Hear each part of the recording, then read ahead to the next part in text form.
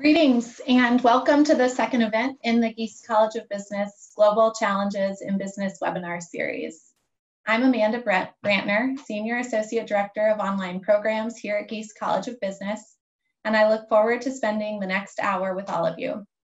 Before we get started, I want to cover a few housekeeping items related to the Q&A portion of today's session. Please submit all of your questions via the Zoom Q&A feature. Your questions will be submitted publicly for the whole audience to see. To develop consensus around questions, participants should use upvoting. The upvote thumb is located next to the question in the Q&A window. You can only upvote once, but you can reverse your vote. We will bring the top questions to Professor Torelli following his presentation. Any general housekeeping questions will be answered in text by the Geese team working in the background. Questions submitted via chat will not be taken. At this time, I am pleased to welcome my colleague Rob Towner to introduce the session and Professor Carlos Torelli. Hello, everyone. It is nice to meet you. My name is Rob Towner, and I lead the admissions and recruitment for online programs. I have the pleasure of introducing today's presenter. Carlos J. Torelli is Professor of Marketing and Executive Director of Professional and Executive Education in Geese College of Business, University of Illinois at Urbana-Champaign. He is an expert on global branding and cross-cultural consumer psychology. He is the author of Strategic Brand Management, Lessons for Winning Brands in Globalized Markets, as well as Globalization, Culture, and Branding, How to Leverage Cultural Equity for Branding or Building Iconic Brands in the Era of Globalization, and numerous articles published in the Journal of Marketing, Journal of Consumer Behavior, and Journal of Consumer Psychology. Before becoming an academic, Professor Torelli was the marketing vice president of Citibank in Venezuela and Turkey. I would like to now welcome Carlos Torelli.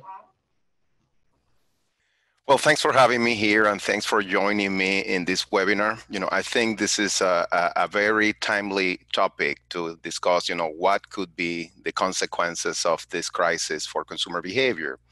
And, what we're going to be covering in this seminar, what I'm going to try to do today is first talk about the direct consequences. There are a lot of obvious things that we know are happening. I'm going to cover them, and definitely then I get towards the end, we can revisit them. But I want to go a little bit deeper into the psychological consequences of people's perception of infectious diseases being an issue that's going to stay probably for long. So one of the characteristics of this crisis is that there seems to be consensus that this is not going to go away immediately.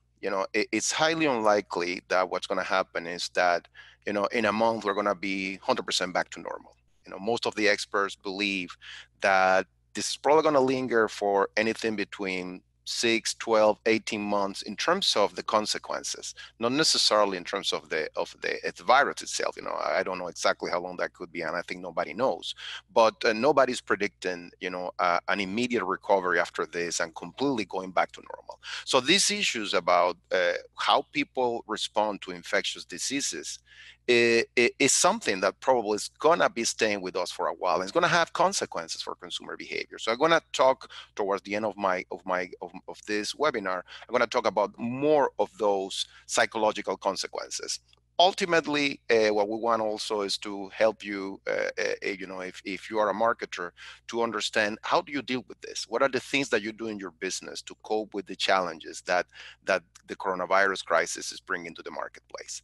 So at this time, I'm going to share my screen to try to help in this conversation.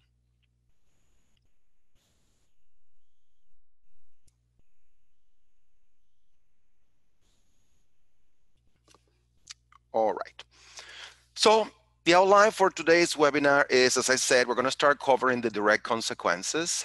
Then we're going to move into the psychology of consumer responses to threats from infectious diseases. And in particular, I'm going to cover here not only how people respond to the threat of infectious diseases, but also what happens when we start thinking about our mortality, which is something that's an important characteristic of this pandemic. It's not only highly contagious virus, but it's also a scary one because we see all these stories about people dying from it.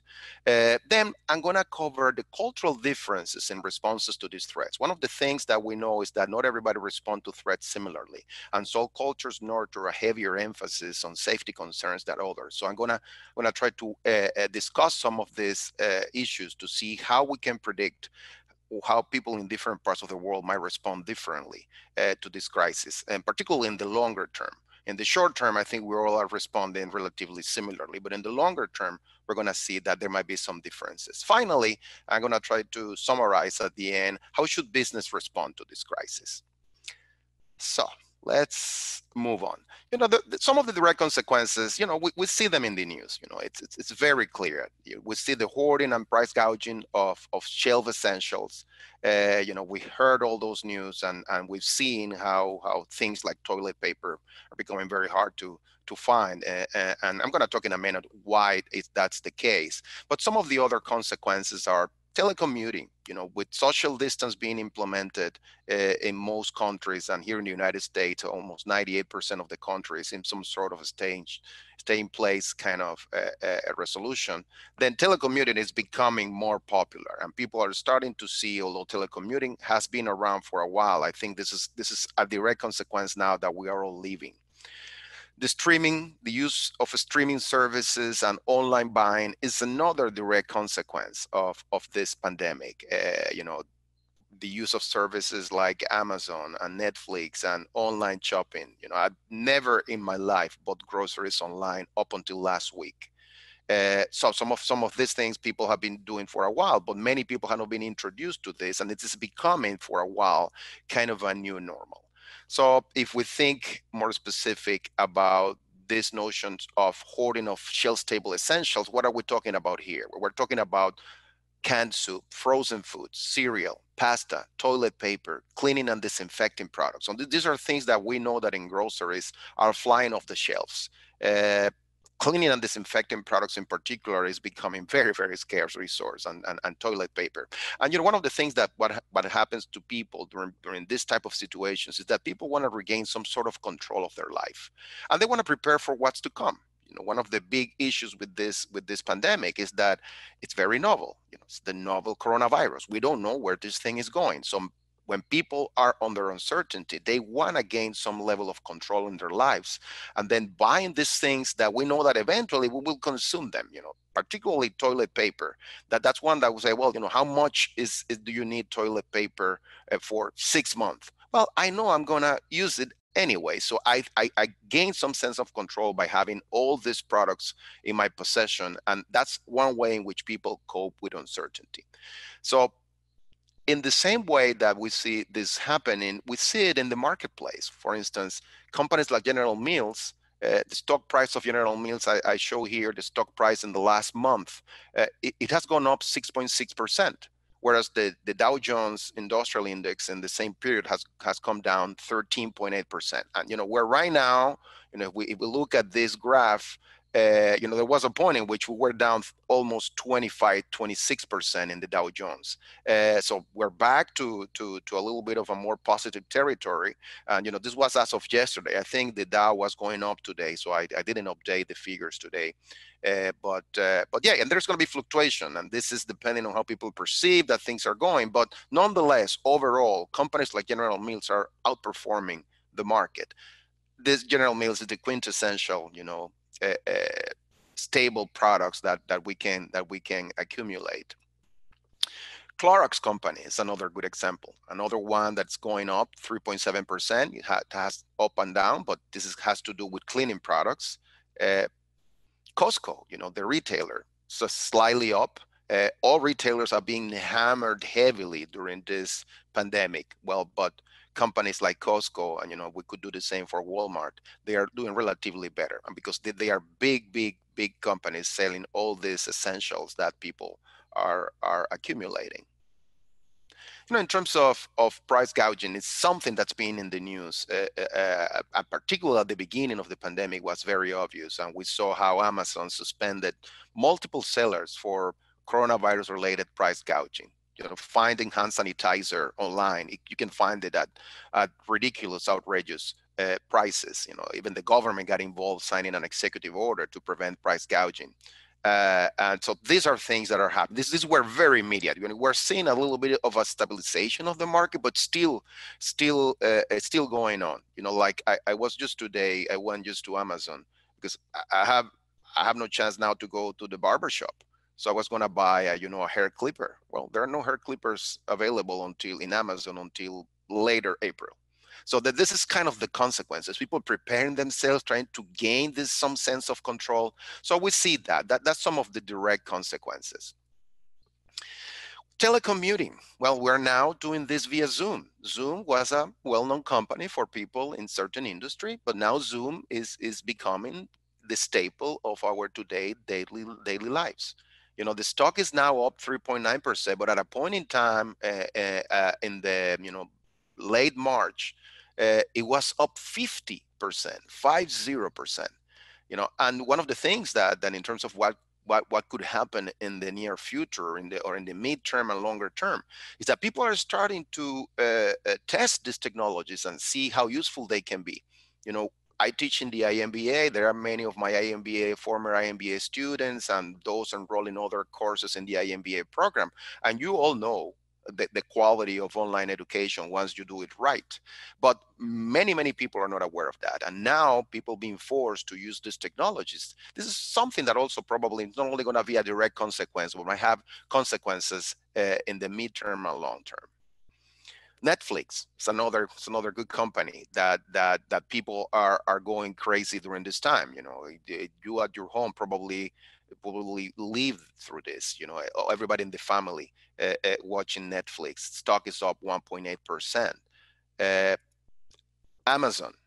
Well, Amazon is one of the companies in a hiring spree during the coronavirus crisis. I think they were hiring tens of thousands of employees to really cope with the delivery and the fulfillment of all the orders that they are getting. So these are some of the consequences that you don't have to be a magician to predict these things. You would know that with social distancing and with people trying to gain control, these things would happen. And these are it's good to check that these predictions really take place. It provides some sense of understanding of the market.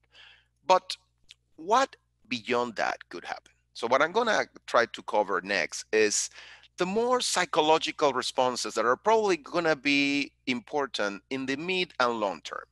Right now, we are all under social distancing. So we're staying at home with our families. We go outside and we know we need to stay 6 feet apart. But eventually, that's going to go away. Eventually, we're going to come back to some sort of normal. Well, that new normal is going to be a new normal in which the threat from infectious diseases is not going to go away. That's going to stay. We don't know for how long, until there is a vaccine for this virus, until there is a good treatment for this virus.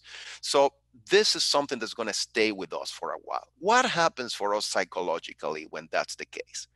Well, it's not a very novel thing for humans. Humans have been concerned about infectious diseases for millennia. Since humans have been around, there's been always this threat from infectious diseases. And in 200, 300 years ago, we didn't know, we didn't have a clue, what drove them. Now we understand them. Nonetheless, we common human beings, although we understand it, we are hardwired in our evolutionary process to defend from these things. So that's one of the consequences of a threat from infectious diseases, is it activates what we call the behavioral immune system. Is this innate tendency that we have to protect from infectious disease. And then I'm going to talk a little bit more about that in a minute. The other thing that happens when there is a threat from infectious diseases is that people become more conformist. And people try to conform more their behaviors to the norms and the attitudes. It's important, during pandemics to have social order. if we don't follow the orders, if we try to respect the staying 6 feet apart, but not everybody else want to do it, then I cannot really function properly because I am not abiding to the rules. So people become more cognizant of norms and rules, and they want people to follow them. And I'm going to talk a little bit more about that also in a minute. Finally, social avoidance in general. Right now we have an imposed social avoidance. But after this is gone, there's going to be some level of social avoidance that people are still going to experience, because again, that's the evolutionary process that helps us to cope with these diseases. We know that we get this from other people. We don't know exactly in the past. We didn't know how. Now we know better, and we're still learning about this virus, how we get it, whether it stays from people who are asymptomatic, whether it stays in the air for this or that. So, but we have this naive understanding that if we avoid people, we're less likely to catch it. So these are three things that are going to be top of mind in people's behaviors in the months to come. And let's go a little bit more in detail in each one of them. So this notion of signal detection problem, or this idea that when we are aware that infectious diseases are around, we become hyper vigilant in trying to detect somebody that could carry the infectious disease, is there because there is a very high cost to what we call a false negative error. A false negative error is I see somebody, that somebody is carrying the disease, and I don't detect it. If that happens, that's very risky for the individual because I might get infected. So evolutionarily, we developed this defense mechanism in which we try to minimize the false negatives. We might actually maximize the false positives, which is trying to believe that somebody has the disease but doesn't have it. But the risk of that is less than the risk of undetecting a negative, because that the undetected negative is the one that can contaminate me. So then this is also called the smoke detector effect. A smoke detector activates itself with a very, very tiny little bit of smoke. You fry eggs and sometimes you trigger the smoke detector. In the same way, we become hypersensitive to any superficial cue in the environment that could be an indicative of potential disease. So then we associate risk of infection with a broad range of superficial cues. For instance, deviation from typical physical and visual norms may be interpreted as evidence of infection. And there is research that shows that when people feel threatened from infectious diseases, they become hypervigilant, and they try to separate themselves from individuals who are not normative, people who are disfigured, people who are disabled, the obese, the old people, people who don't conform to, what you have is the prototypical standard of a healthy individual. Well, another thing that also happens, of course, is that people avoid used products, and they are willing to pay more for new products. And then it's a very heavy emphasis on cleanliness. So that's another of these psychological responses. So these things are kind of automatic. We develop them. We don't have to really think too much. It's kind of hardwired in our evolutionary psychological system. Well, we see some effects of this, and some of the obvious one, we see reports that highlight the emerging trends of discrimination against Asian American. Being this virus originated in China, and I'm not going to talk about politics, but we know there's been some attempts to link this in the public domain to Asia. Well, not surprisingly, there is some effects we see in society, some tendency toward discrimination against Asian Americans in the United States and other parts of the world. But this overall broader smoke detector, I'm trying to try to separate myself from people who are not typical. It's also driving discrimination against minorities in general. And there are recent news that there is a higher likelihood of discrimination against Black Americans in the United States, driven by coronavirus, after coronavirus, than in the past. And that's associated with this idea that in society, whatever is we think is the standard, which is the majority, that's kind of the norm in terms of my social perception, then anybody who deviates from the norm becomes a suspect, a potential candidate for carrying the disease.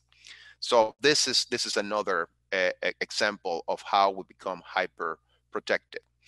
This notion of conforming to norms is another tendency. Again, protecting the social order becomes critical in this type of situation. So people want everybody to obey rules and regulations that might allow us to protect ourselves from the pandemic. So, but this then heightens the salience of norms in general, beyond just health-related norms of, washing your hands and those kind of things that are becoming more normative. People become more subconscious, more attentive to norms. So people tend to seek more familiar foods and avoid foreign ones. People tend to seek familiar touristic destinations, local if preferably, but also well-known foreign instead of trying exotic new destinations. People become also more appreciative of targets that are conformist themselves. Then things that conform to norms become more attractive.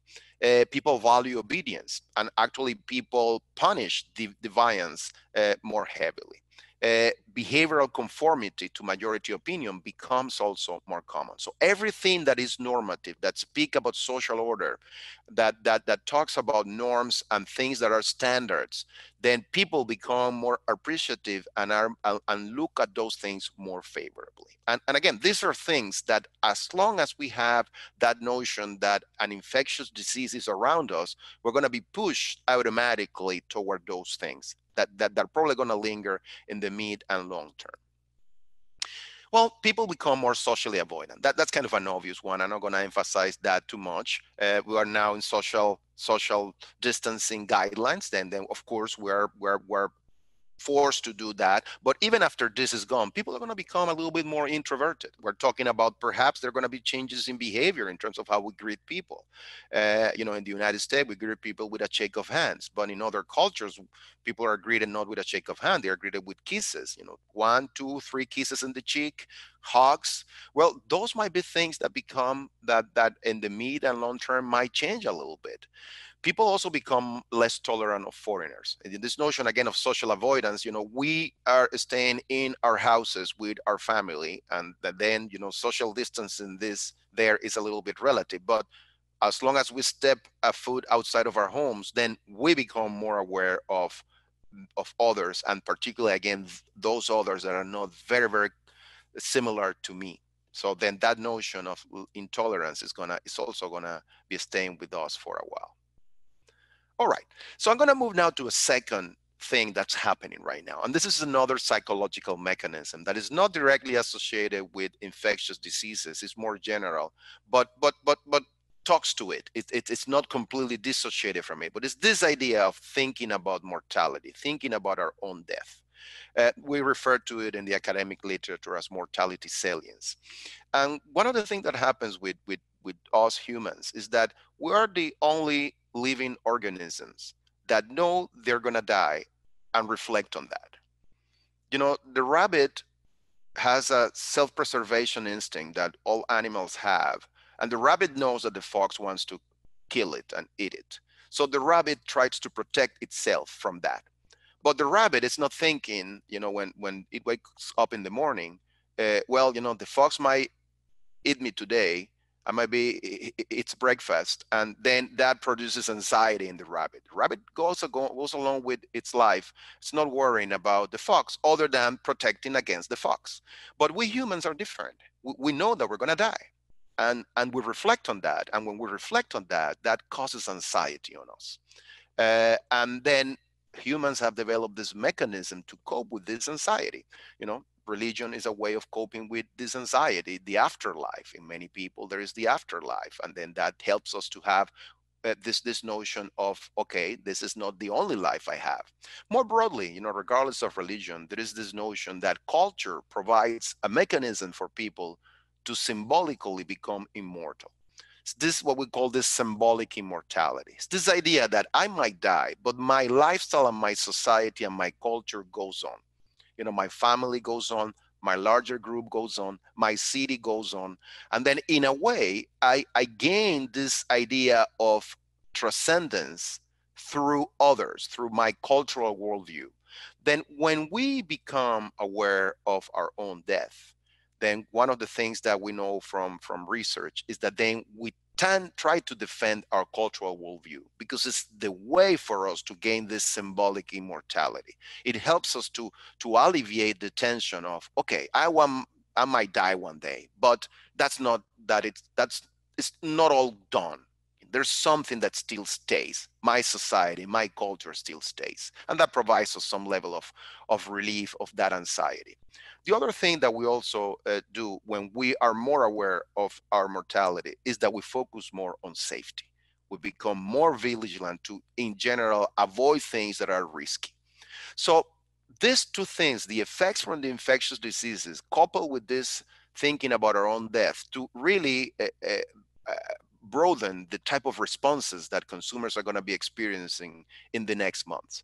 This notion of mortality salience is very acute right now in the United States. If you're watching the news, you have a ticker of how many people have died, and you probably can ask people how many people are dead. The last time I checked, today I haven't had time, but yesterday we were above 10,000. And we have that ticker going. We know we are at about 1,000 deaths per day or more. New York is like at a 500, and we're starting to watch those things, and we're talking in the news about, the key indicator is when we can double the death rate beyond 3 days. That's where we see the flattening of the curve that we call. So, but all that notion about death, forecasts of 100,000 to 250,000 people dying, knowing about people who are dying around us, that notion of I'm also here at risk becomes very salient. You see news of famous people being in intensive care. The Prime Minister of UK, is in the intensive care unit. I don't know how is he doing right now. He wasn't on a ventilator the last time I checked, but he could move to that, and we don't know if he's going to be around. So this heightened this hypersensitivity of mortality that's going to then lead us to defend our cultural worldview and to focus on safety. So let's try to see what this means. This notion of defending our cultural worldview is, again, defending the norms, the society, the status quo. It's related to what I talked earlier about the threats from infectious diseases, also pushing conforming to norms. So this reinforces that. It's like a double down on the notion of conforming to norm, punishing deviant behavior, the notion of favoring my in-group and discriminating against our group. Some of this stuff is even blatant right now in the response to the crisis. In some places, people are becoming protective. Like, I want to hold on to my ventilators. I don't want to share ventilators with other people because I need to protect my group if something bad were to happen in my locality. We've seen how companies are being prevented from exporting, masks and things like that because we need them here in the U.S. Certainly we need them, but then again, we become more hypersensitive of that notion of what's my group and what's good for it, and then discrimination against our groups if that's necessary. Focus on safety is this idea of trying to take fewer risks in general. So it's not only trying to avoid health risk, it's being more risk avoidant, preferring the status quo. Humans are loss averse in general, but during these times, people become even more loss averse. So then how all of this kind of coupled together to impact decisions that companies might make, and how these decisions could play differently in different cultural environments. So let's move to this idea of what happened cross-culturally with this. All these direct consequences that I talked before, and all these psychological consequences, they are applicable in any culture. The infectious diseases from an evolutionary perspective have impacted the world. So we all humans have that tendency. And defense of the worldview, we all humans have that. But we know there are some differences across the globe in how people deal with things. We know, for instance, that some of the biases in terms of this infectious disease hypersensitivity is even heavier in Western cultures, because this notion of germ transmission is more common in the individualistic Western cultures. In East Asian cultures, diseases are in many cases attributed more to internal reasons that rather than external factors. In Chinese medicine, there is a lot of that internal thing that needs to be dealt with to cure you, instead of just looking at what's the external thing that's causing the disease. And I'm not saying that people in East Asia believe that the coronavirus is an internal thing. of course, infectious diseases everywhere are going to be perceived to be coming from outside. And, it's very common actually that in East Asia that people wear masks more so than they do it in the United States or in Western Europe. But what I'm referring to here is when this is gone, or when this hypersensitivity to things passes, still in the West, the tendency to look more at others as the cause of diseases is going to be even higher than it is right now compared to East Asian cultures, in which is a combination of both others, but also something about myself. The other thing is these notions of safety concerns. I talked before that with mortality salience, we have a flight to avoid risks, focus more on safety beyond only health. Well, we know that there are cultures in which these safety concerns and this emphasis on norms and normative behaviors are naturally more prioritized. And that happens more in collectivistic cultures. East Asia, Latin America are a good example of cultures in which these notions of avoiding risk, emphasis on norms are more important than in individualistic cultures. So then what we will find then is that these effects are going to probably have some cultural nuances. So the path of threat from infectious diseases to the hypersensitivity of the behavioral immune system is probably more likely to be the path that's more commonly followed in Western cultures, in which we're going to be always trying to think that there's something external that's happening to me, that I'm going to have to be hyper vigilant to try to protect myself from what others might bring. That notion of discrimination against things that are non-normative, that idea that I'm looking for things that are more standards and familiar than things that look foreign or unfamiliar. That's going to be something that's going to be very, very strong in a Western cultural environment after this peak passes.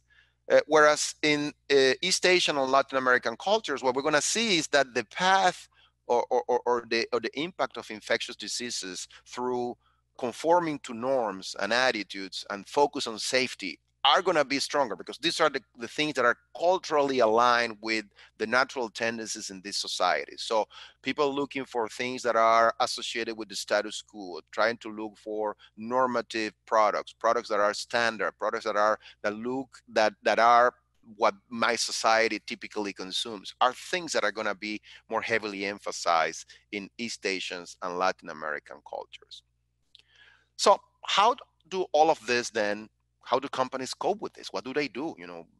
Being aware of this, what do we do? Well, I'm going to talk about this at two levels, in the short term and more in the long term. In the short term, there's going to be what we call a crisis management. And this is like any other crisis. This is a crisis. It could be a crisis. The crisis can come from different places. It could be that you have a faulty product and you have to recall it. In this case, we have this virus. And this is going to impact some companies that have to react to that very quickly. And for some companies, they might be more proactive. But it's going to be there for everybody to respond to it.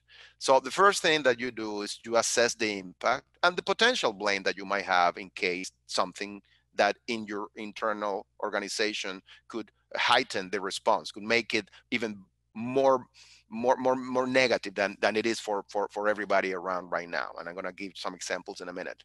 Second thing is you acknowledge and outline steps to deal with this. How can you minimize the blame that I could get from this crisis, if as related in this case to coronavirus, or how can I take advantage of this, and what are some of the actions that I might take? Formulate a response. Then once you know what you need to do, you formulate a response and implement the response. That's kind of the ultimate thing. That's typically when you involve advertising and public relations to deal with the response.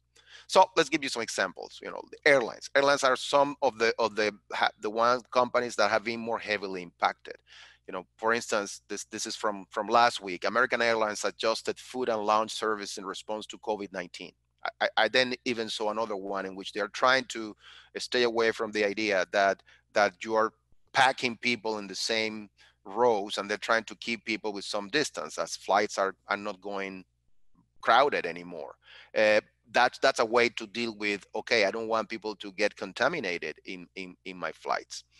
Amazon warehouse that whether they reopen or not, if their workers have COVID-19, then that's another thing that companies are doing, in the distribution channel, trying to avoid contamination of products. Domino's launched custom contactless delivery during this crisis. You don't have to talk to the delivery guy. You don't have to sign anything. It's everything. So then these are things that companies are thinking, well, how can I mitigate my risk during this crisis? These are some examples. But some companies don't have direct consequences like this, but they can see some opportunity. We see, for instance, Ford is working with 3M and GE to make respirators and ventilators. Some of that, I think, in the case of Ford, that's not being mandated. There is this law here in the United States that the government can order a company to do things. This was something that emerged spontaneously. I think the one that's being mandated is General Motors, but I might have that wrong. Joanne Fabrics is giving customers free materials to make face masks. We are now hearing that probably we all should wear some sort of clothing made mask. Well, Joanne Fabrics, a company that sells fabrics, that's what they do, is trying to then they don't have any threat from this thing. It's not like Joanne Fabrics needs to do something to avoid having involving itself in a scandal, but see an opportunity to immerse itself in this and help. James Dyson, the owner of Dyson Company, designed a new ventilator in 10 days, and he's making 15,000 for the pandemic fight. So again, you see a company, Dyson, which is vacuums and things, vacuum cleaners and things of that nature, and then the technology can be adapted to a ventilator. It's trying to do that. So it's a good thing to do. It's definitely goodwill that they're going to gain. And then again, the company appears to be a socially responsible company that, although it doesn't have a risk of doing something that's gonna make it worse. It has the possibility to make things better. What about the long term? Well, the long term is when we have many things we can do.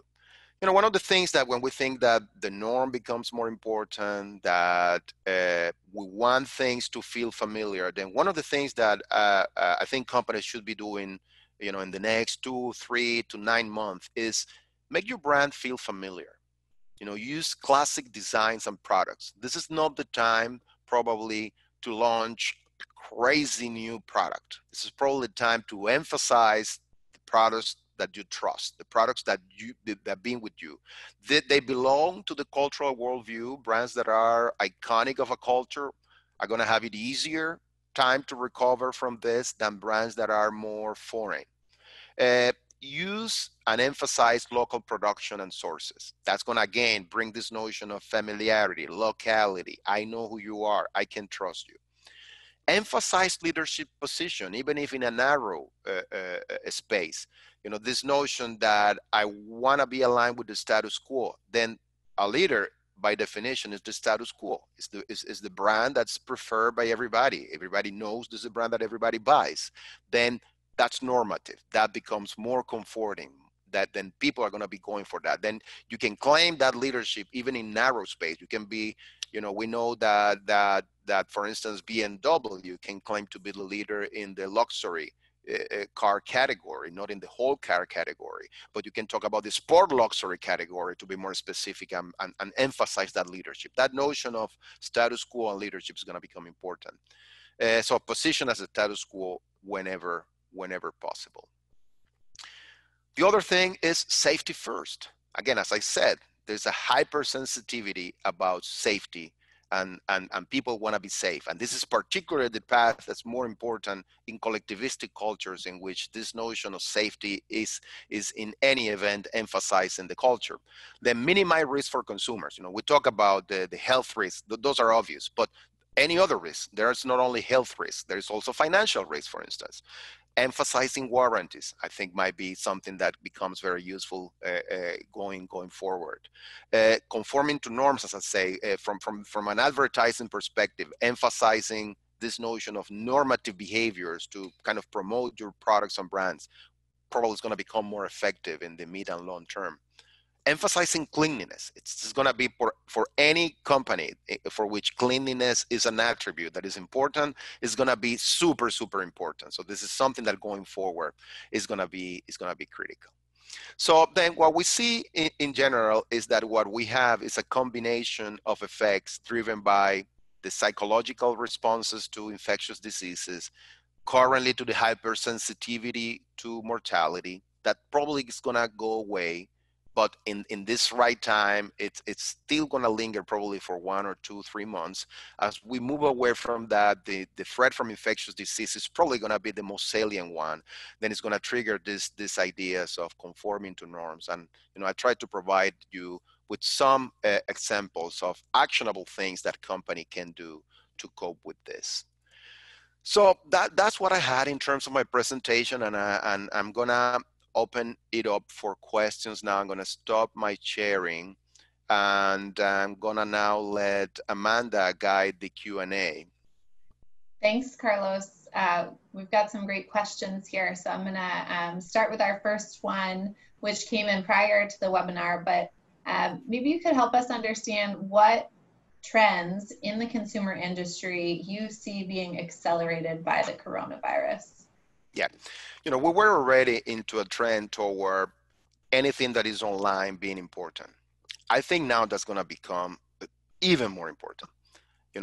Telecommuting is something that was there before, but now we're all working like that, and we're trying to figure out the pros and cons of that, the effectiveness of that.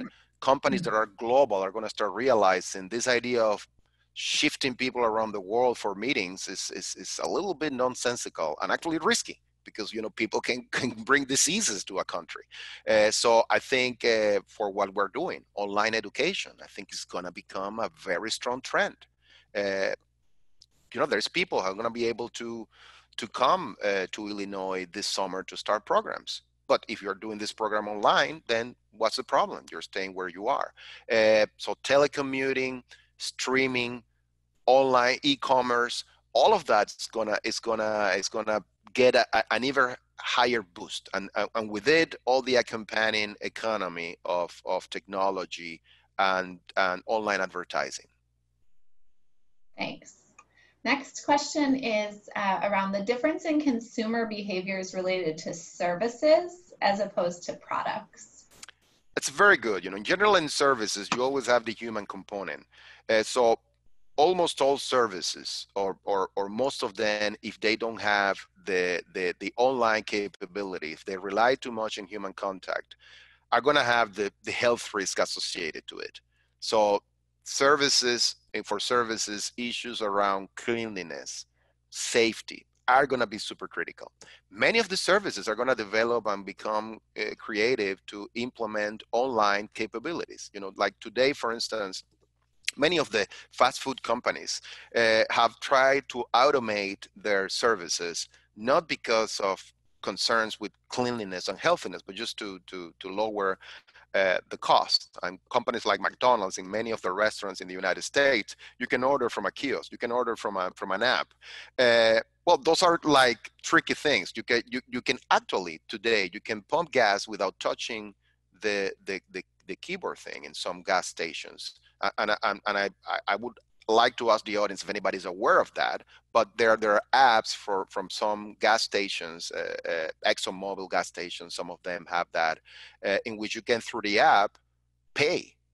Yeah, you still need to take the pump and put it there, but you wonder, well, why would I bother? Not everybody uses that. But now, well, if I don't need to touch the screen where I put my zip code on my thing, well, I have less contact with things that could really be dirty and contaminate me.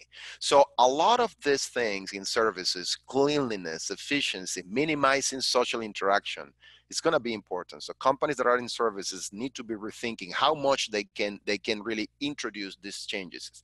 Products is a little bit less problematic, because for products, we acquire them, and then the notions of cleanliness are less critical. Here's where financial risk and social risk become more important. As I said, warranties. I think warranties are going to be things that now are going to be important to be highlighted. and then particular for products, we don't have that in services. So I think it's taking some of these recommendations are going to be more applicable to services, some are more applicable to products. Thank you. So this question refers to the e-commerce comments that you've made, talked a bit about obviously the increase in e-commerce during this time, but wanted to have you chat a little bit around how that is impacting the marketing industry more broadly, and what marketing strategy, how marketing strategies might change, or what new marketing strategies might emerge following this time as e-commerce continues to grow and be in demand.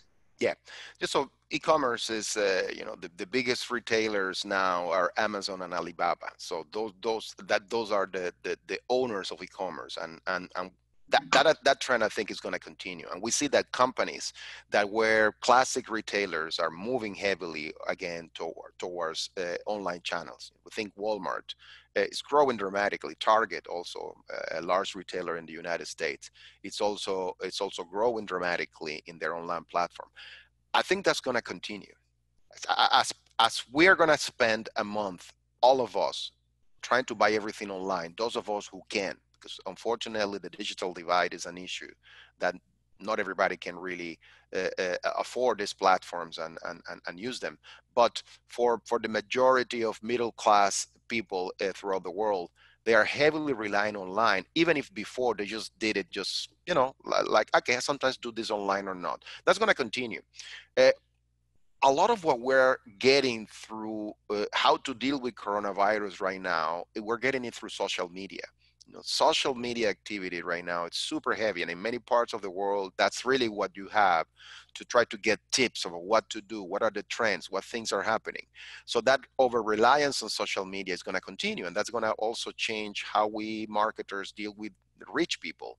You know, we know social media is becoming a more important marketing channel. It's going to just grow even more important than it was before. So what we're seeing is an acceleration on that trend towards a digitized society.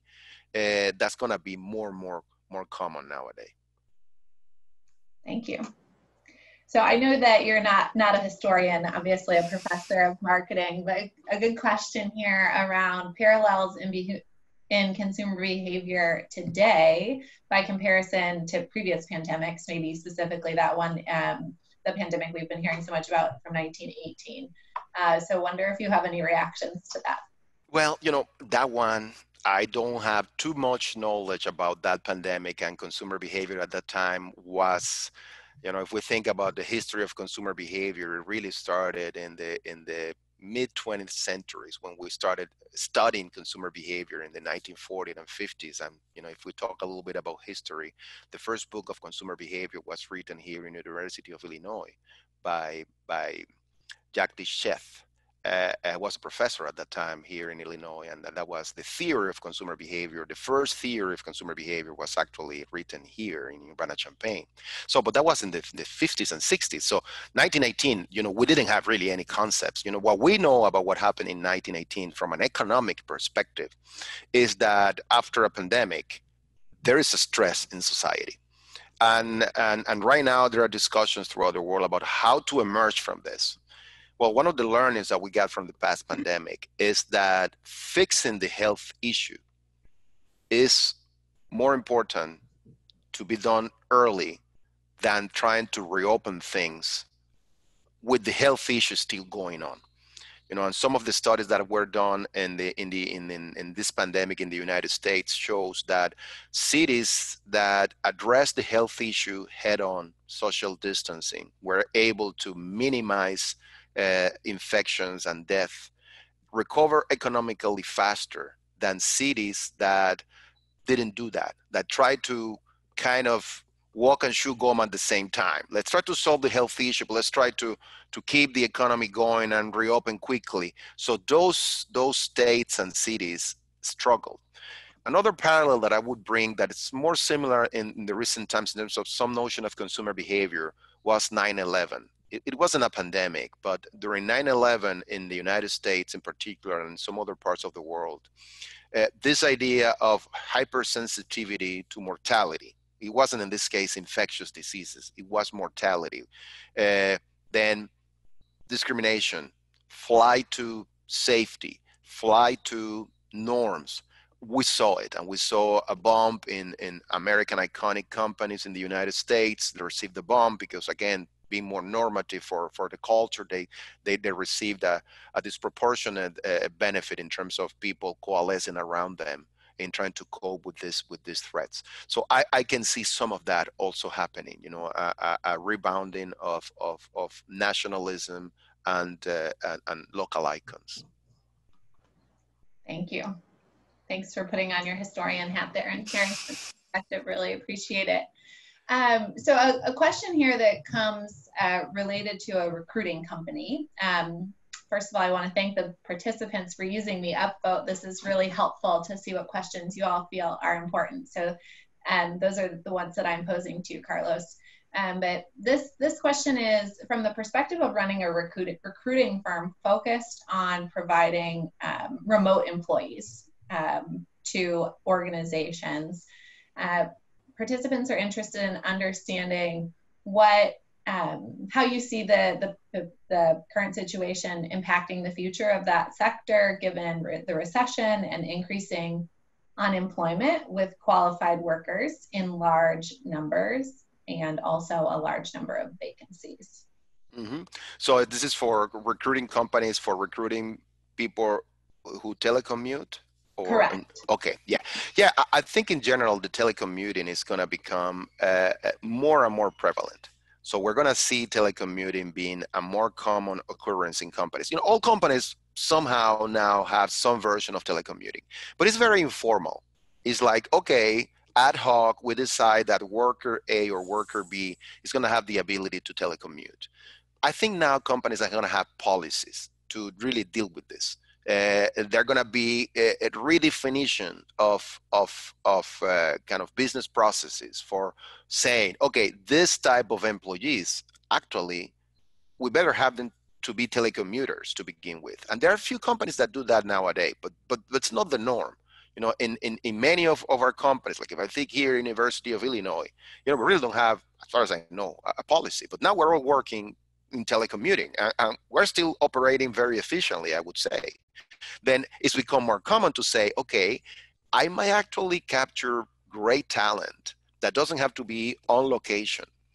And I might actually have that as being the way I operate. So I believe that there's going to be a rethinking of business processes to try to deal with that. And I think companies that promote hiring for telecommuting should try to help companies learn how to do it, you know, because in many cases it's something that is foreign. You know, we've been adapting, and some companies adapt faster than others. You know, if you think in education, for instance, you know, my kids are in two different high schools, and one high school was ready to start online learning 2 weeks ago. The other is just starting today, actually started today. So it's a learning curve. And then providing services to help people transition to telecommuting, I think can be part of the package of, yeah, I provide the workers, but also I can provide you with the know-how about what type of processes are more likely to be like that. So kind of having some sort of a consultant type of approach to this might be something that might be useful. Thank you. You talked a little bit about the impact on across cultures, but a specific question here around the impact of the pandemic on exports from Asian countries like India and China. Well, that's a good question. You know, I think one of the things that's going to happen, as I mentioned, is that, let's talk, for instance, the United States. After this, people are going to become more appreciative of American things. Why? Because they're going to be more familiar, and in many cases, they're going to be more normative. Then foreign products are going to now have a disadvantage in terms of they're going to be perceived, and particularly those who are novel foreign products or novel brands, foreign brands. Traditional foreign brands that have been somehow acculturated might have it easier, but foreign brands that are relatively novel are gonna struggle in the midterm and long term to get a foothold in the U.S. market, for instance. And I think this is going to happen in every country. There is a lot of talk right now about local production chains. You know, we saw it with the ventilators and the masks. They are not made here, or there are some made here, but not all. Then for companies, you know, suppliers that we rely on this global chain, definitely the global chain is going to continue, but can we localize a little bit more? So there's going to be this tendency for trying to go more local in the short and midterm than was in the past. All right, a question here about the impact of the pandemic on eco-friendly consumer behavior. Do you see this changing consumer behavior in a pro-environmental way, or do you think that any impacts there might just be temporary? That's a very good question. You know, in many of environmental things, they have a health-related twist. Not all, but some do. You know, some of the things, you know, like for instance, organic foods. They are environmentally friendly. Why? Because, you know, they're typically locally grown. And because they are locally grown, then you use less gas and then you contribute less to global warming. Sustainable foods in general have that thing. But they're also good for your health, right? They in theory, they might provide more vitamins and more antioxidants, which are also good for your health. So I think to the extent that environmentally friendly things have also a health implication and a local flavor implication, I think they're going to be favored. You know, I think people are going to move more towards consume local things. You know, I know better the chain. I feel more comfortable. I know the people. General environmental behaviors like pollution, for instance, I'm not sure how much that people right now, pollution is less because we're all staying at home. The extent to which people will decide will stay at home, yeah, we know there's going to be still some social distancing that's still going to stay, and less travel probably. You know, the travel industry I think is going to suffer, and it's going to take longer for it to recover. But I think the environmental things that are going to be more durable are going to be the ones that have a health implication. Thanks, Carlos.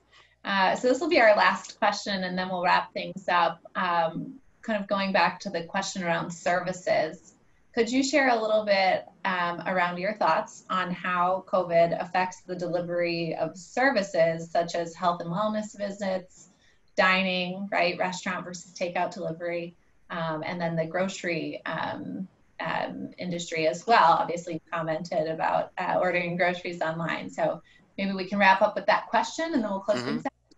Yeah. Yeah, it's very good. You know, I wish I were wrong, but I think restaurants and services that are traditionally built around heavy social interaction are going to suffer to recover. It's not going to be easy. It's not going to be immediate. It's going to take longer. And I think in the case of restaurants, once, you know, we go back to, okay, we're not 6 feet apart, I think ideas of very crowded venues and places are going to struggle to really deliver on that. So there's going to be a while in which I think restaurants are going to have to try to maintain tables a little bit more separate, in which people are going to be more comfortable with carry out and delivery than they are with going to the actual place. So that's going to stay there. I wonder what's going to happen with the airline industry in terms of when people are going to be ready to really be again packed like sardines to go from point A to point B, which is the way in which airlines can make money. Otherwise, they lose money, unless we're willing to pay for tickets that are going to be more expensive, which is there's going to be a little bit of this also supply and demand. So all of this is service industries that rely on humans being in very close contact as a way for them to be in their business model are going to struggle, and there's going to be some rethinking. And that's the beauty of a market economy, in which then somebody figure out an innovative way of doing things that we haven't thought. You know, nobody thought that we could have a share riding system like Uber or Lyft 20 years ago. And it sounded like a genius thing, right? Well, there's going to be a lot of rethinking of industries to make them adapt to this new environment. Thank you, Professor Torelli. Really appreciate all of your great insights today. Thank you also to all of our participants for attending the webinar. We hope you've gained some valuable knowledge, and we hope everyone will stay safe and healthy as we weather this pandemic. Thank you, guys.